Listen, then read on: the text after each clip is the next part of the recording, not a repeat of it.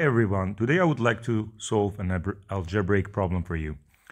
So we have the condition x to the power of 2 plus x plus 1 equals 0, and we would like to calculate what would be x to the power of 500 plus 1 over x to the power of 500. Let's see how we can solve this problem. If you look at the condition here, so basically I would like to multiply both sides of the equation by x. So I have x times x to the power of 2 plus x plus 1 equals 0. I'm allowed to do that because x cannot be 0.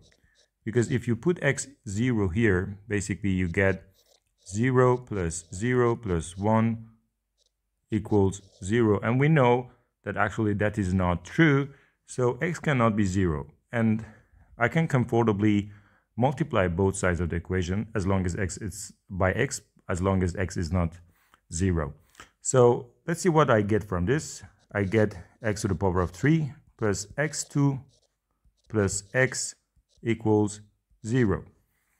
And if you pay attention to this part, x2 plus x, this is precisely what I have here in the condition. So basically, from the condition, I can say x2 plus x equals minus 1. And if I just substitute that part with minus 1, then here I get x3 minus 1 equals 0, or in other words, x3 equals 1.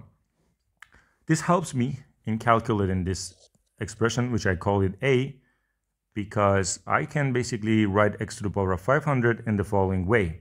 So I can say x to the power of 500 is basically x to the power of 3 to the power of 166. I will tell you how I got this 166 times x to the power of 2 and plus the same here. So here I have x to the power of 3 times to the power of 166 times x2. So basically this is how we got the 166 if we basically divide 500 by 3. So as a quotient we get 166, and here we have 198, and here we get 2. That's how I got 166. So basically here we have x3 equals 1, and then I can say a equals to 1 times x2, because 1 to the power of 166 is always 1. So I get 1 x to the power of 2 plus 1 over x to the power of 2. That's not the end of the story, because now I can write this expression as x plus 1 over x to the power of 2 minus 2. I'm sure you know how this is done.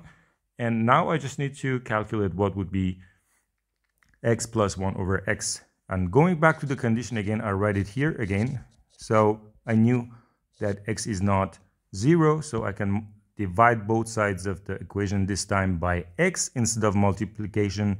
So I get basically this here. And then this gives me x plus 1 over x equals 0. In other words, x plus 1 over x equals minus 1. And if I go back there, I have a equals to minus 1 to the power of 2 minus 2, or in other words, this expression, this giant one, is basically 1 minus 2, which is minus 1. So yeah, it sounded really easy with this trick. Please make sure that you like my video if you really liked this simple solution, and also you subscribe to my channel, because I will be posting a lot of interesting mathematical problems.